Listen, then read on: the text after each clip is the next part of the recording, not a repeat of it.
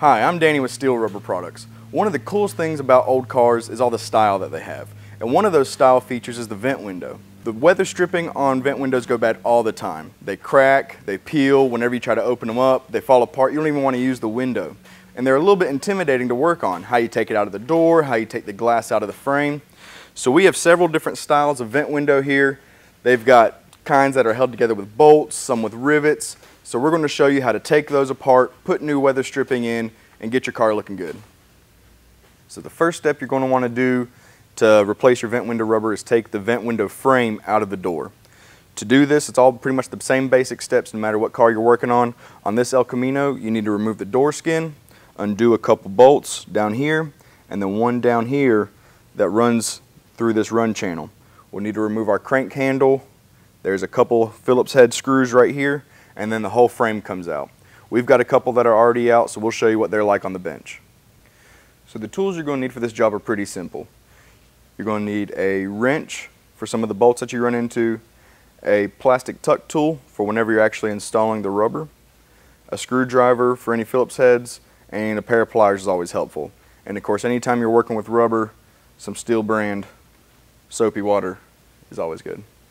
So when I say a different type of vent window, what I'm referring to is how the pivots are set up. So this one has a bolt outside of the vent window frame. You can access it from the actual outside of the car. So similar to that El Camino, this one's off of a Corvair. We can just undo this bolt and this one down here, take the actual glass frame out of the vent window frame, and then we can remove the rubber. So for this one, the first thing we'll do is remove this bolt up here for the upper pivot.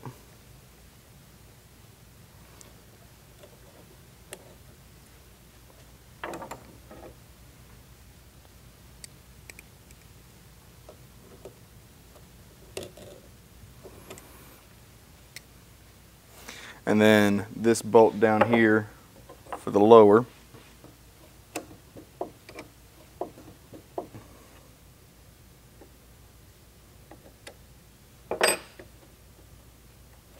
And as I remove that, I'll remove the washer and spring. And then the vent window frame turns and slides out. So for vent windows, they are vehicle specific. You can see this one here aligns just with this one. Has the same grooves and everything that the original has, and it'll fit just perfectly. So this one's just held in with tension, so it can be removed real easy. And the other one will slide into place, and we'll tuck this ridge into the channel.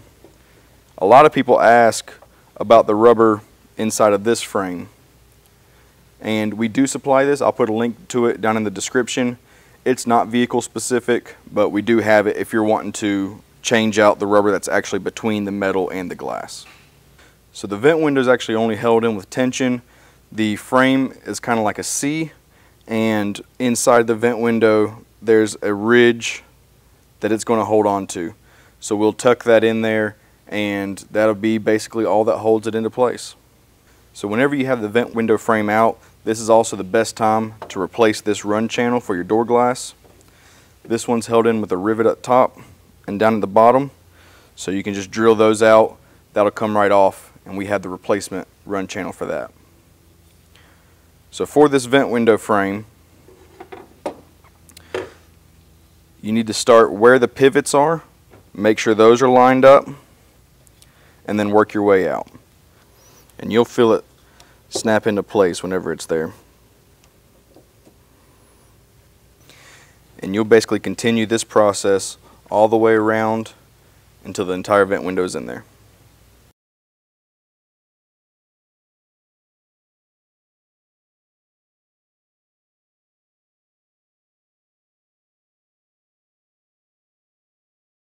So now that we've got the rubber back in the frame, you can see it looks a lot better. Everything lines up just like it originally did, and it's going to seal a lot better, look a lot better. The division post is real easy. It just sets in the rubber and then attaches through here with a couple rivets. Some have tabs that come through the channel and bend over. It just depends on how they're attached. But for now, we're going to show you that the vent window itself goes in just the way it came out. Turn 90 degrees through the bottom hole, and then we'll line up our upper pivot section. We'll throw the bolt in there, put the spring and nut back on the bottom section, and we'll be good to go. So now that this vent window is done, it's going to seal up a lot better, of course if it had some glass in it, and we'll show you how these other two come apart. Alright, so this one's a little bit different. As you can see, the shape and everything. This one's off of a 59 Impala, but the basic principles are going to be the same. One of the biggest differences is that upper pivot point is not exposed on the outside, the back, or anything like that. So once you take this one out of the door, the spring actually holds this one up. So you remove the spring, it drops down, and the other pivot just comes straight out, and then you can remove it. So this one was held in with a few screws on the back side of this. So we remove those. There's actually metal inside the rubber, and this comes out just like that. So this is the one we're replacing it with. As you can see, it's an exact copy of the original, and just like that other one, it goes back in just the way that one came out. That slides into place. This pushes up into the top, and then we can set our screws.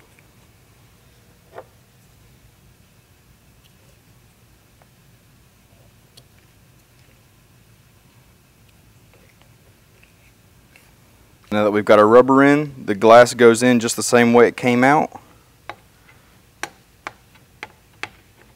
Turn it 90 degrees and press down until it pops into that pivot place. So this is another type of vent window, but it's the same concept. You can see the pivot point is in this bar right here, but it's going to be the same way to take it apart. Take off this bolt and spring, it drops down, take it out of the frame, replace the rubber, and then put it back in the same way you took it out.